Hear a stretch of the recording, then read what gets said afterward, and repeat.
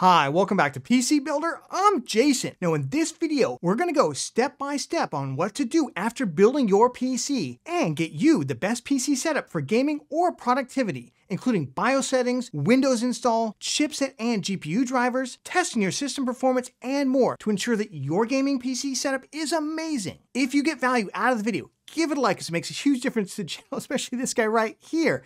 And of course, subscribe and click that bell icon. That way you get notified when we release cool content. With that, let's jump into it. Before that, this video is sponsored by VIP SCD Key. Say goodbye to crazy expensive Windows 10 licenses and that terrible Activate Windows 10 watermark. Right now, use the links in the video description, head over to VIP SCD Key, and get a Windows 10 Home or Pro OEM license for a great price. Pick your product license, then use the PC Builder discount code PC25 for an additional 25% off. Go to the activation settings on your PC, put in the code, and boom, you have a fully licensed Windows 10 for a crazy low price, which can be upgraded for free to Windows 11. Use the links in the video description below. Now to get started, we need an internet connection and a USB drive between 8 and 32 gigabytes in size, but not larger, for our Windows install and our BIOS update. If your motherboard didn't come with Wi-Fi and you need it, you can always use a USB Wi-Fi adapter like this for about $15, which I will leave linked down in the video description. So step 1.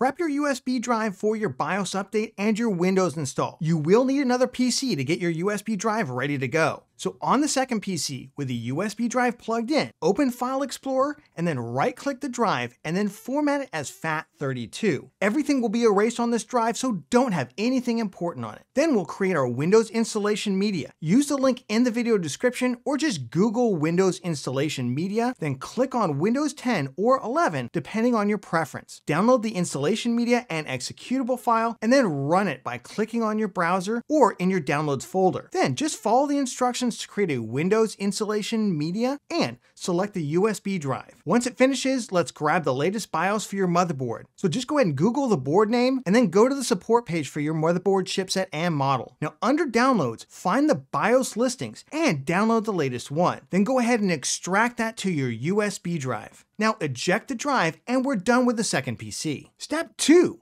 At your new PC, plug in the USB drive, turn on the power supply, and press the case power button. Go into the BIOS. You may need to mash the delete key at startup if our motherboard is MSI, Gigabyte, or ASUS, or the F2 key if your board is ASRock. Note that sometimes wireless keyboards don't connect in time to do this, so try a wired keyboard if necessary. BIOS screens look different based on the manufacturer and even the chipset. All of them start off in an easy mode, and then you can select a more advanced version. Quick note, if you have an MSI motherboard with a locked Intel CPU, like the i5-12400, it will ask you the very first time it posts what kind of cooler you're using.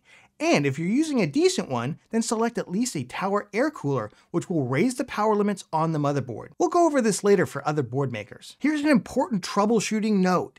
If you make changes in the BIOS and your PC won't boot afterwards, you can reset the BIOS to its default by clearing the CMOS on your motherboard using the included instructions. Now this is always done with the PC unplugged, no power whatsoever. And either your motherboard has a clear CMOS button on the back I/O panel or on the board that you hold down, or it has 2 pins that you're going to use a screwdriver to touch at the same time for about 10 seconds. This will reset your BIOS to the default settings and you should now be able to boot. You will need to make any changes you've made previously again. Remember, everything is back to default. Now let's go ahead and update the BIOS if we didn't do a BIOS flashback as part of the build process. And if we did, we just want to make sure that we are in fact on that BIOS version. Using the latest BIOS will solve so many issues like RGB lights not working or devices not being recognized correctly. So this is the first thing that we always do. For MSI, Gigabyte, and ASUS boards, the version is listed right after BIOS VER period. For ASRock boards, the BIOS is listed right after the motherboard name, usually beginning with a P. If you're on the latest version, great, skip ahead. If not, let's update that BIOS right now. Gigabyte, MSI, and ASRock have BIOS update available on the easy menu. Gigabyte calls it QFlash,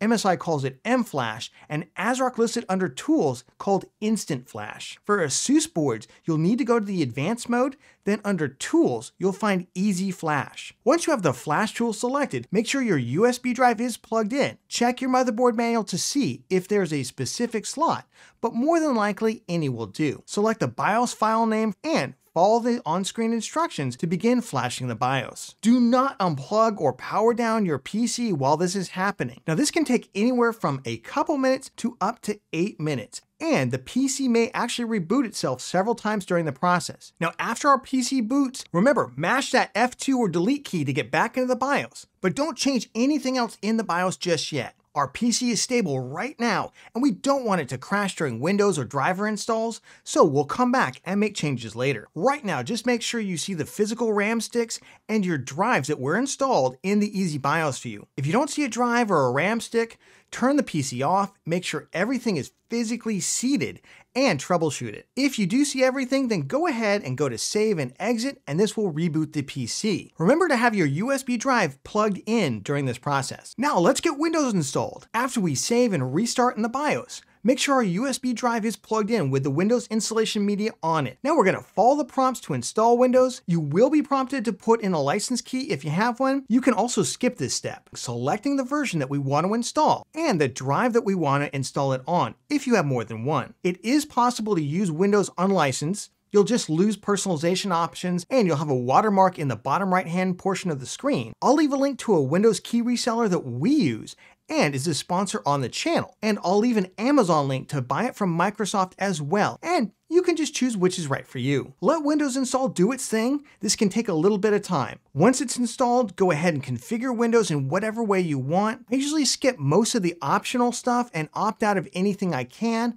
but it is up to you. Once we're in Windows, the very next thing that I do is type Windows Update in the search bar, and then I search for updates and install them. Just keep repeating this process until there are no more updates to install, and note you'll likely have to reboot your PC a couple of times. I also go ahead under the advanced options and select the items to allow Windows to download and install future updates to save the hassle, including notifying me when it's ready to restart for an update. With Windows installed and fully updated, now let's go ahead and start with the most critical drivers to install, starting with the chipset driver. If you have an AMD CPU, Google AMD chipset driver, or use the link that I provided in the video description. And if you have an Intel CPU, either Google Intel chipset driver or use the link I provided in the video description. Both AMD and Intel have an auto detect and install app, and I really recommend that. These will also install the integrated graphics drivers.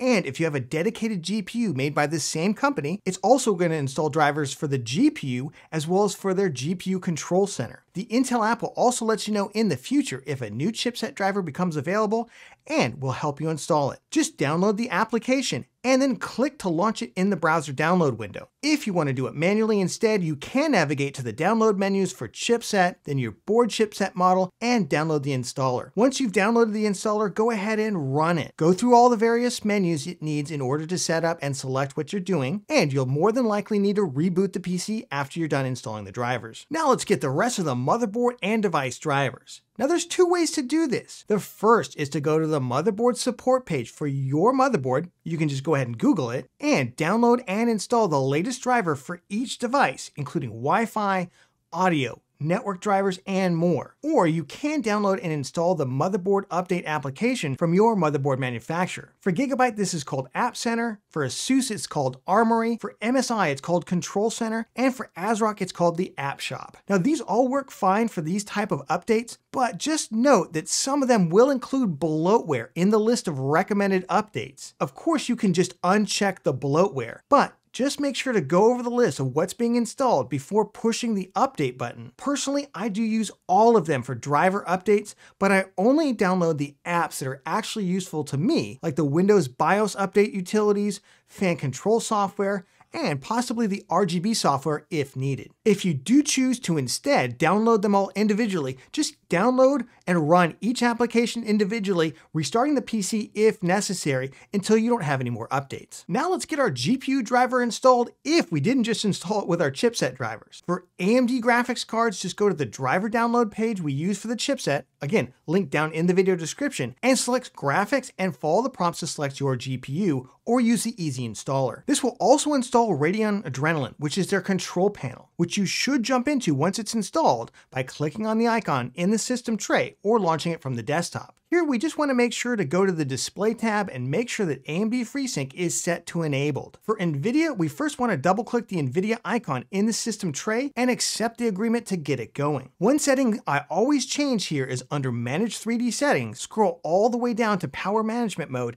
and select Prefer Maximum Performance, then click Apply. This essentially disables the GPU from running in a lower power mode. Next, we want to Google download NVIDIA GeForce Experience and click on the link, or again, use the link that I've provided down in the video description. Install GeForce Experience and then open GeForce Experience. You can find it using the search bar in Windows by typing in GeForce Experience. You'll need to log in either by creating an NVIDIA login and confirming by email, or using a Google account. Now, you also might have to confirm the login by email. NVIDIA doesn't make it easy. Once you're in, select the drivers in the upper left-hand corner. It will likely tell you there's a game-ready driver to download. But if you're primarily a productivity user, so video editing, animation, etc., click the 3 white dots on the right-hand side of the window and select Studio Driver instead. Then check for updates again. Go ahead and download the driver and then select Install using the Express installation. The screen will flicker several times and a screen will pop up indicating you've updated your drivers, and it may tell you that a reboot is required. Go ahead and do that now if necessary. If instead you have an Intel Arc dedicated graphics card, go ahead and do the same procedure we did for the Intel chipset drivers, or use the link down in the video description that we've provided. Download the auto installer, run through the menu system, and that will give you the drivers that you need, as well as installing their command center software, which is how you control the GPU. All right, with our GPU driver installed, let's make sure that our monitor resolution and refresh rate is set correctly. Right-click anywhere on the desktop and select Display Settings. Under Display Resolution, make sure your monitor is set to its maximum resolution, then scroll down to Advanced Display Settings. At the top of the new menu, we can select our display if we have more than one, and at the bottom you can set the refresh rate. Go ahead and select the monitor's maximum refresh rate. We can now close this window. If we have more than one display, we can also select the monitor orientation to fit our actual setup. And we can also change which monitor is our primary monitor, where all of the Windows taskbar and other user interface items go. Let's also set the Windows power plan to high performance. In the search bar, type Choose Power Plan or find it in the settings. Now select the High Performance plan. Note that sometimes it's hiding under Show Additional Plans, so click the down arrow. You can change how long until your screen turns off and how long until your system goes to sleep as well. There are deeper options here, but High Performance should set them all the way we want them. Once we've updated all the motherboard drivers, it's time to crank up our PC's performance by rebooting and jumping into the BIOS. Remember, with Gigabyte, MSI, and Asus boards, we want to hold down the delete key until the BIOS pops up. With ASRock boards, it's usually the F2 key. Note that wireless keyboards sometimes don't initialize fast enough to do this. If you're having a hard time getting into the BIOS, in Windows, you can type in Advanced Startup Options into the Windows search bar. Click Restart Now under Advanced Startup, and then your PC will reboot to a blue screen with options. Under Troubleshoot, select Advanced Options, then under Advanced Options, select UEFI Firmware Settings, and then click the Restart button on the screen, and that will automatically reboot and load the BIOS. Now that we're in the BIOS, let's make sure that Resizable Bar is turned on. This is also known as Smart Access Memory for AMD, and for some reason, ASRock calls it CAM. Most boards will have this enabled by default. While there are maybe a couple games where this slightly reduces performance, in the vast majority of those that support it, it's free performance. Most easy BIOSes now let you click one button on the front page labeled Resizable Bar or Smart Access Memory to change all the necessary settings. But if you don't have that option, then you want to go to the Advanced BIOS tab, find the Advanced PCIe Subsettings option, enable above 4G decoding.